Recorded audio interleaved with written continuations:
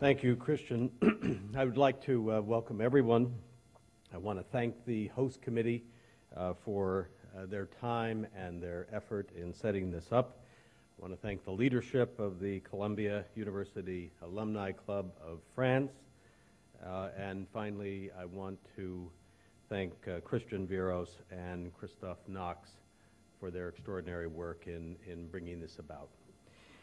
This morning, we have 600 alumni and friends from 30 different countries gathered to do what Columbia University, as one of the great educational and research institutions in the world, does best. That is, to think about, with the greatest and highest intelligence and the greatest commitment to understanding the most important issues of the time. We have here, of course, a home in Paris with Reed Hall, and that has educated many students and faculty and served as a base for scholarship for people all over the world. We hope very much to build on that success and have even a greater presence in Europe and Paris in particular over time. To frame the discussion today, I only want to say just a very few things and then introduce the first panel. Our goal is very simple at a university, at Columbia. Our goal is simply to understand the world and to try to develop ideas that will help make it better. That, of course, encompasses a huge array of disciplines, subjects, schools, and individual work. It is a continuous conversation that goes over decades and even centuries, and we draw on some of the greatest discoveries that happened at Columbia. That said, the world is changing radically around us, and I don't think in my lifetime I have ever seen so rapid and in many ways so positive a set of changes. There are many different causes for this, but a primary one is the growth of economic integration throughout the world, and a second significant cause is the growth of interconnectedness through new technologies like the internet. As this happens, as probably always happens, but even more so now, we barely understand what the forces are that are changing the world at this moment. We barely understand them. I think if you go at it from any field, whether it's my field, law, or whether it's economics, or whether it's health, whether it's education, whether it's culture, those of us who have spent lifetimes trying to understand these fields would have to say, at base, we remain mystified by the great forces at work.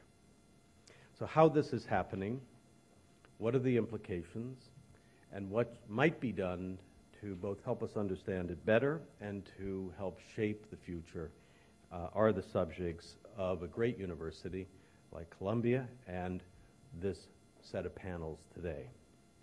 We're making great efforts at Columbia to expand our base in New York City, and all of you have probably heard about Manhattanville, the great project of a new campus that will bring 6 million square feet of new space for Columbia. That's in West Harlem. And by the way, this past week saw a great turning point as the borough president and Mayor Bloomberg strongly endorsed the entire project, and we now go to the City Planning Commission, where we also hope very much for a positive outcome this next week.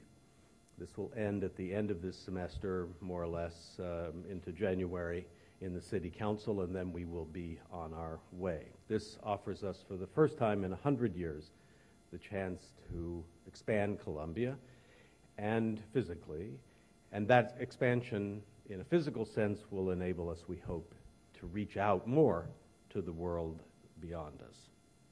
We have a number of panels today that I just feel extremely fortunate to be here to listen to. I think we all will feel incredibly grateful at the end of the day. We began with the issue of media, something very dear to my heart, and something that I would like less of, frankly. But I really am happy to talk about it and listen to people talk about it. And there's no one better to lead that discussion than our amazing Dean of the School of Journalism, Nick Lemon.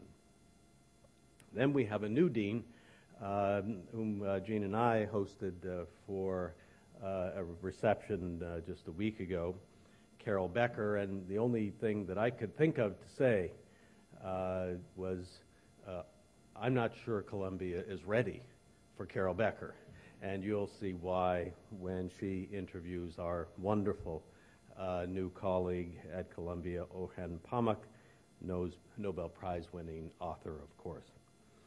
In the afternoon, it's my privilege to take the temperature of some of our greatest faculty members who focus on globalization, particularly from a development, economic and social, environmental development standpoint, also educational standpoint. And we have Susan Furman, who's our new and very dynamic and committed president of Teachers College, our Nobel Prize-winning economist, Joe Stiglitz, and our tireless and eminent and extremely and justifiably well-known director of the Earth Institute, Jeffrey Sachs. That will be followed by a keynote address by Kofi Annan, who I just admire tremendously, and I think that admiration is shared throughout this room.